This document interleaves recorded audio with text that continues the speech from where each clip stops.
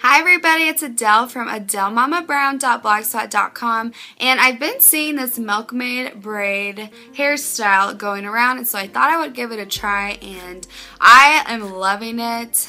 I thought that I would show you guys how to do it. It is seriously one of the easiest hairstyles I've ever done.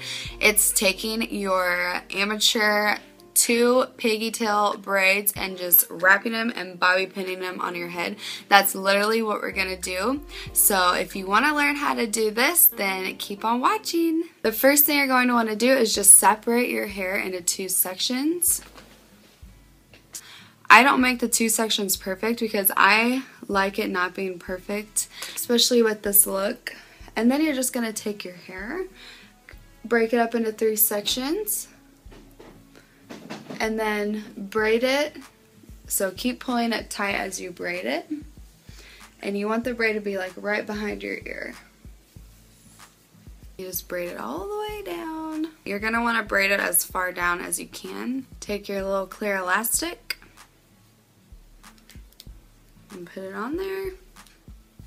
Okay, now take your other side and do the exact same thing. Now you have your two braids. So take this braid, put your finger right here, and just pull this braid as tight as it will go to the other side. Grab a bobby pin, put it in there, and I'm going to take another bobby pin and cross that bobby pin over.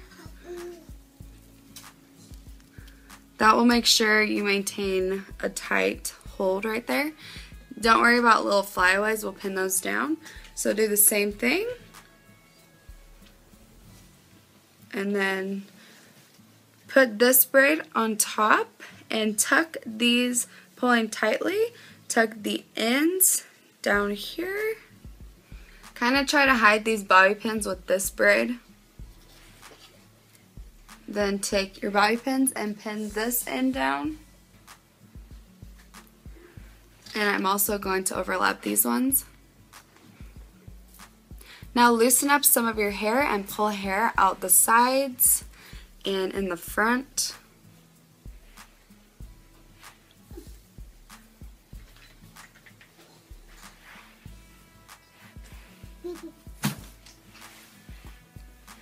And I'm also going to loosen some in the back. Now, once you have all the hair out how you like it, take your bobby pins and secure these braids down. If you have any little flyaways, make sure you pin those down. But don't put them all down because some flyaways give character to your braid.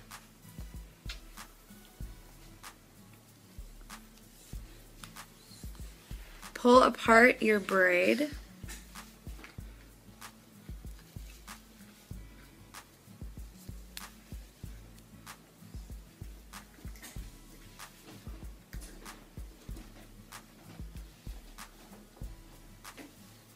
And there you go.